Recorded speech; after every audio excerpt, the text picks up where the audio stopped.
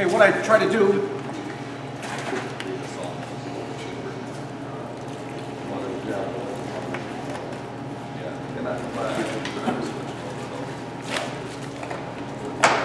if you leave these brushes in this solution, it eats it. I found that out the next day when I came back and I picked up a brush and all the bristles were disappeared. So don't leave them in there. I line these up from the darkest to the lightest. In this case, some of my greens and the cream is probably the lightest, okay? And then my browns are all up in here and my red is right here. So I just, you know, as I set this stuff up, I like to use it so I don't forget. Like if I turn around, another thing too is I went ahead and I marked all these buckets because it's all purple. It's all purple water. So when you just pick it up and you look at it, if you like set something down or turn around and somebody else grabs something, you might forget what you have in your hand. So just mark them so you know, because once it's out of the can or once it's out of the gallon container, you don't know what you got in your hand until it's too late. So there's video that I've put out there already on just, you know, basically, you know, splashing, you know, the material down, which I'll illustrate. I'll take a teal and I'll pick a stone and I'll literally just, actually before I do any work, I want to spray it down with a little bit of water, and here's why. If we have a dry concrete piece, I'm going to tag this with just a little bit of water, because when these things come out of their molds, there's a little bit of mold release, a little bit of form release. It's very small, it's not going to affect our stain, it's not going to affect our seal, but it might create a little bit of like a tension on the surface, which will not allow your stain to penetrate evenly.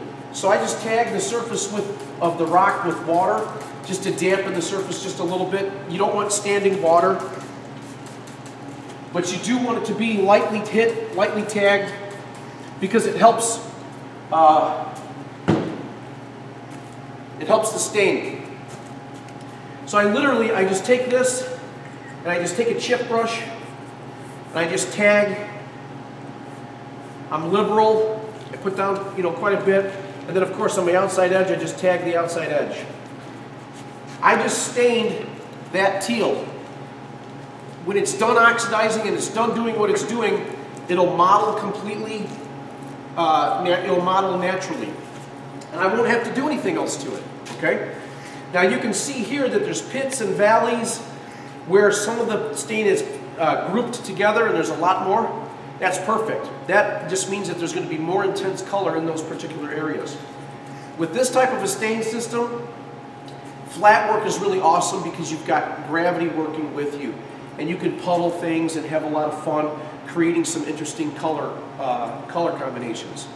So this first method here is simple. I just tagged it with teal. But I want to spend the next couple moments here showing you a couple other elements that you can, or a couple other things that you can do and tricks that you can do to create variations in color. So, one is color blending, where I take like part of the stone, part of the rock. I'll take, say, cream, and I'll take a cream, and I'll just tag a certain area with it. I'm liberal, I'm just splashing it down here. And let's just go ahead and finish up the end here. Notice how I just left kind of like a vein of color. Now I'll come back with, say, redwood. And I'm just going to tag the area that I didn't hit with the cream. Now you can't tell because everything's purple, and you got to kind of remember in your mind what you've done, but I've got two colors on here, cream and redwood. And what's going to happen, we'll see later on, is it's just going to blend and it's going to migrate, and there'll be like a wet on wet application. where the colors just kind of migrate, but they're burning right now, or they're doing or reacting with the surface of our panel right now. So there is a color dynamic that's taking place that we can't tell yet because the product is still in its, in its early state. But as this dries down, we're going to see this start to change, okay? So this stone right here is where we just patched it. We just basically dropped 2 colors down here. You can't tell, but those are the 2 colors. Next, we'll take some black walnut. Now remember, black walnut is probably our heaviest color, our most dramatic color. So I'm just going to tag the top here like this.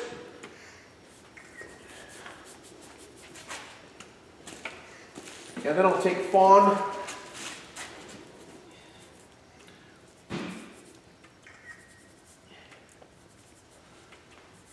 And so what we've created is like a 2-tone stone. Sometimes you'll have color striations through your rock. All right? So we've got black walnut up here and fawn right through here.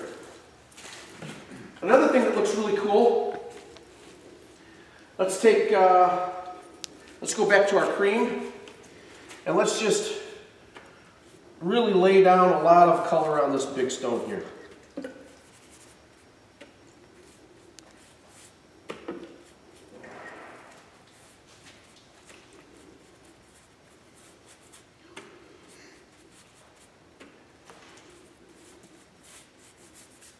I'm not worrying about the joints.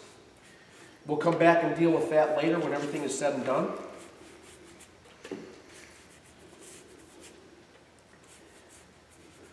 So I got this whole stone covered with the cream, which is kind of a soft tan, almost like a little bit of a light yellow color. Now I'll come back with my darkest color, walnut, and just splash.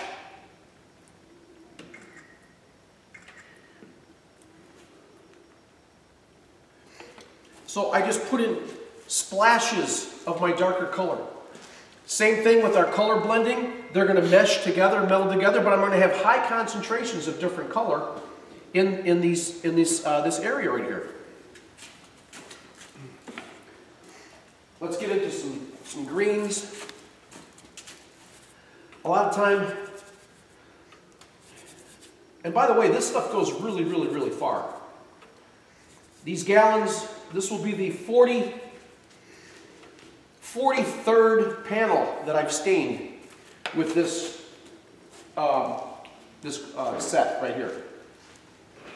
And by the way, I've even thrown out some of the acid when I was finished because I didn't want to pour it back into the container.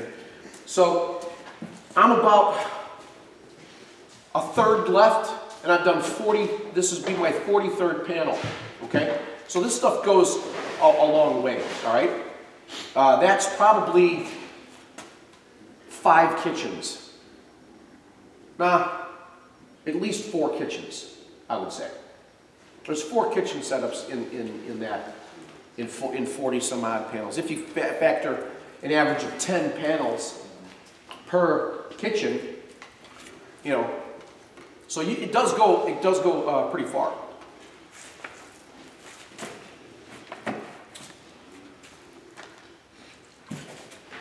I'm going to put another blend right here. I've got teal. Just going to kind of color that up. Splash a little bit on there. And we'll go with some olive.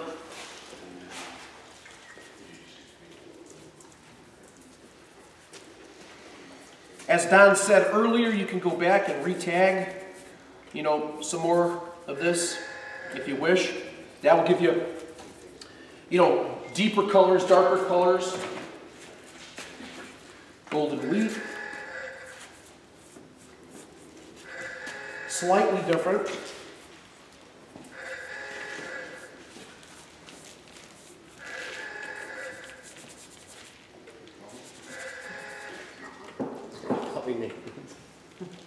It is.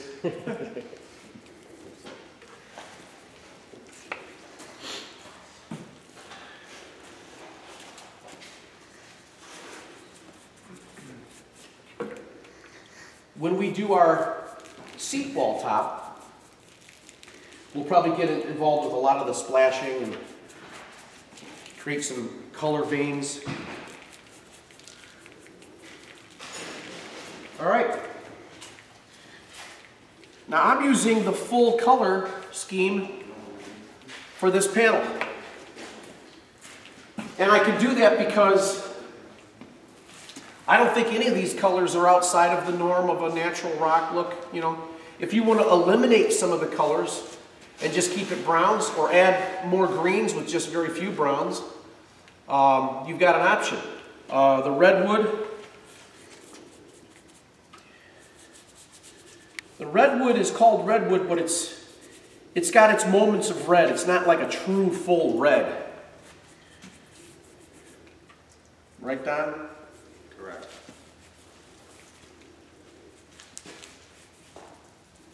And there's nothing stopping you from coming back over even this with another stain like True Tint and adding any kind of other color as well.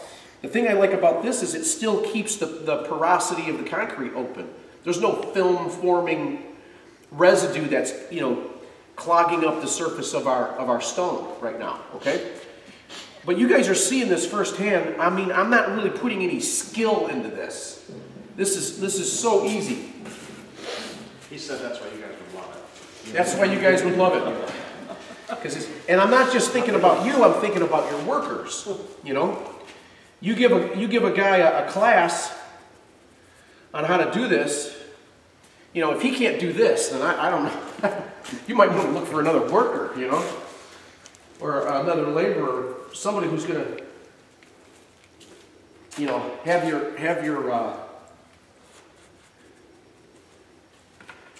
some production in mind. We'll do another big colored one with the black walnut. This golden wheat looks really cool too. Exactly. It's easier when it's laying down. It's right? totally easier to stain these while they're down. You could never get some of these anomalies in the color if we had to stand this up and spray it. Okay? That being said, you certainly could spray them afterwards, and you would just get color that just kind of runs uniform. A lot of people stain that way. We'll just finish something and then they'll just do big wafts of different colors, and it will do that. But these are going to be more precise. It'll look more like stone that was set in place. Flat.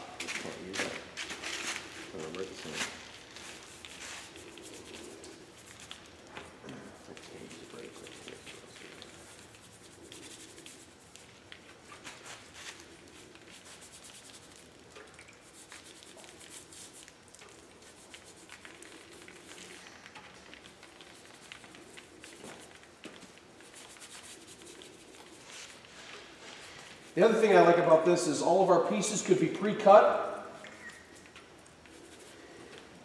And we show up at the job site, it's already stained, it's already colored. If you have a cross section of this, or pictures of this, or even a panel in your truck, you could pull the panel you could pull this right out of your truck, and the client can sign off on it right then and there. You know you're not going to screw it up because you're using the same coloring system. But you might make two panels, one with the darker browns, one with the more greens or more light colors or something like that. You could have one or two panels and say, which system do you like? You know you just took out this color and that color, or you kept those colors in and took out others. So I like it because you pretty much are going to get a true representation of, they're going to get a true representation of what they're going to get. And that saves you time and money when you're talking about, a client who might be on the fence. I'm the kind of guy that, I'll ask the client, hey, what do you feel like? Do you like earth tones, or kind of get a feel for where they're going with it for color? But if you give a client too many options, that could be extremely bad for you, because they're going to sit and ponder, and they don't even know what they want half the time. Or you'll get, I don't know, I'll know it when I see it. Well, I'm sorry, that's not good. We're not going to go that route. But believe it or not, you got that element up there to deal with too. So, you know, giving them the finished product, the finished piece, is going to play nicely for you, okay? So, we've just completed the stain job of this panel. 5 minutes, 7 minutes tops. If I wasn't talking, I'd probably have it done in less than 5 minutes. So very efficient, very fast. Now we just got to let this stuff just dry down. These puddles are perfect as it dries down. We might want to move this outside and put it outside so the air gets outside, the sun can hit it. That'll accelerate the process and we'll get evaporation. Most of the stuff will evaporate out. All right.